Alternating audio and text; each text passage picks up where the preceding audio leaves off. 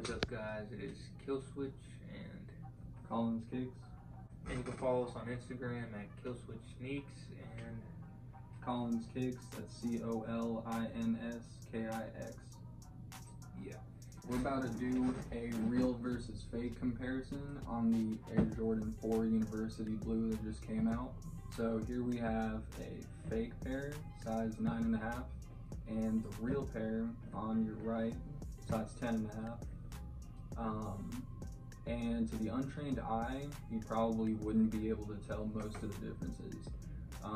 Because really, if we didn't have a real pair here to compare it with, a lot of this stuff you really wouldn't be able to catch.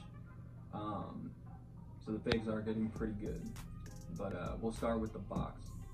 Alright, so the first thing that caught my eye was the box lids are like kind of different shades of white. This one's more like an off-white, and then this one over here is more like a pure white. So if you're ever like doing a meetup and you see that, I mean, that's pretty much a big indicator right there. A real pair will have a pure white box lid. It should not be beige, nothing like that. It's gotta be as white as possible. Yeah. So from this angle, you can probably tell a little bit better the difference in color. This pair here, the size 10.5 being the real pair. This pair here, the 9.5 being the fake. You can tell the real pair has a very pure white color to it on the box lid. And then on the fake pair, you can tell it's just slightly beige, just like off-white a little bit. Another thing on the top of the box lid that you can tell, the shade of the Jumpman between the two pairs is slightly different as well.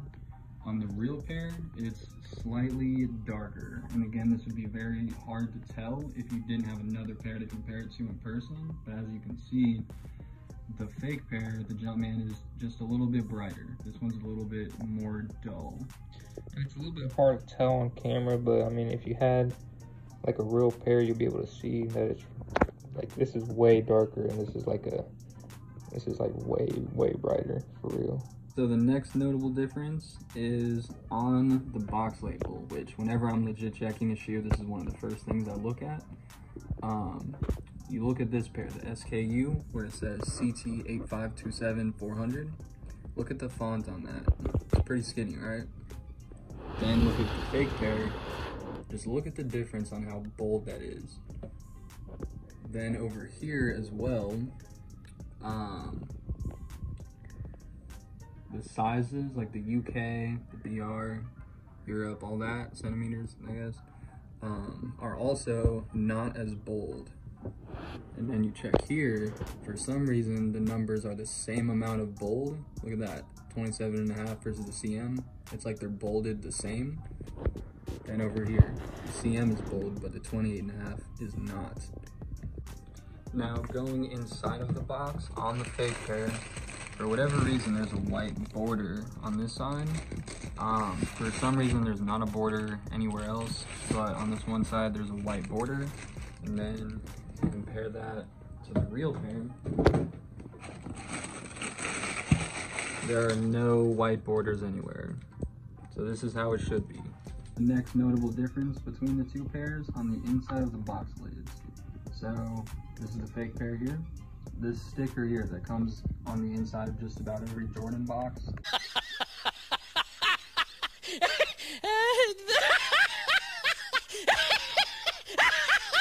It's on the lid. On the real pair, it's not on the lid. It is within the box over here in the corner. Now the placement might not be the exact same on every pair, but the fact that it is on the lid on the fake pair, that could be suspicious. Then the next thing, again, this would be very hard to tell without another pair in hand to compare to.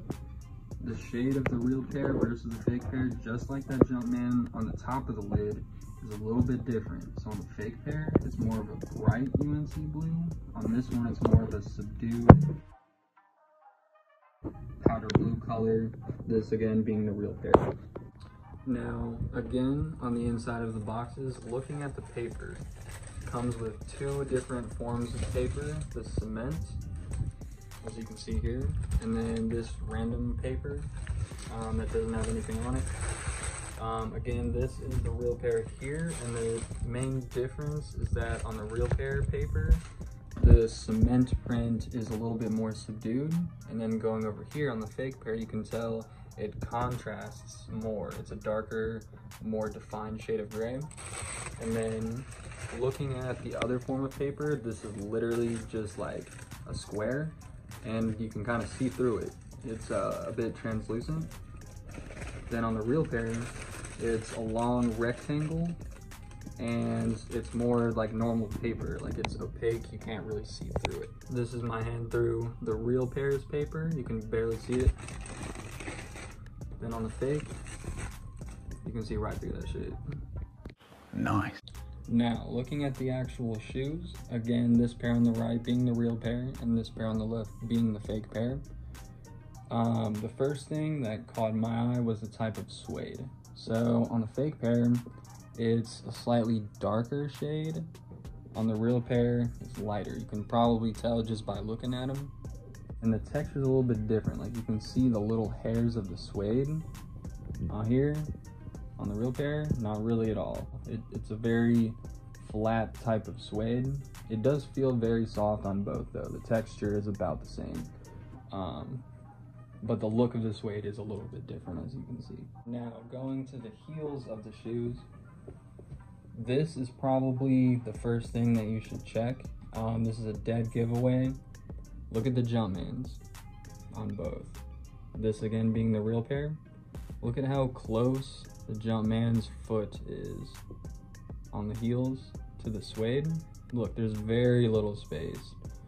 Then on the fake pair, you can tell you can literally like damn near fit your finger between the suede and the foot of the Jumpman. So look for that whenever you find a pair of these in hand, because that is certainly something you can tell without having another pair to compare it to. Then look at the height from the cement on the midsole of the suede here. See that? It's got a good amount of space. And then you can see on the fake pair, it's slightly less space of that suede part there. This could potentially vary by size, but that, at least from what we're seeing, is a pretty easy way to tell. Now, whenever I'm legit checking any shoe, the first thing that I look at is always the size tag. Between the two pairs, there aren't that many differences. They're actually mostly spot on. But the first thing that you can notice is the US. You can see it's a pretty skinny font.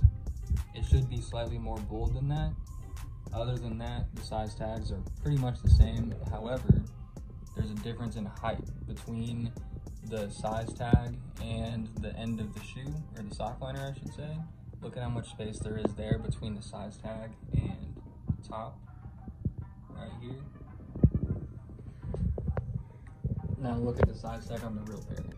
There's much more space between the size tag and the end of the sock line. Alright, so a few things that I noticed on the bottoms of the shoes. On the fake pair, the stars are a little bit pointy. On the real pair, they're more flat. Some stars on the real pair are messed up, but on the fake pair, they're all like perfect. Another thing, the blues, like the box, they're a different shade of blue. You can pretty much tell on this one it's more of a bright blue, and this one's just like a light blue kind of. And then on the black part, it's more shiny on the fake pair, and on the real pair, it's more like a matte. On the Jumpmans, they're pretty much the same. I can't really tell. And then on the white, it's more glossy than the real pair. Real pair is more like a flat white. It's kind of hard to tell on camera, but you can kind of see that. So this is a very small difference, but it is something to look out for on the real pair here, which is what we're looking at. Look at the top of this heel tab. There are no specks on it like the cement. Then look at the fake pair.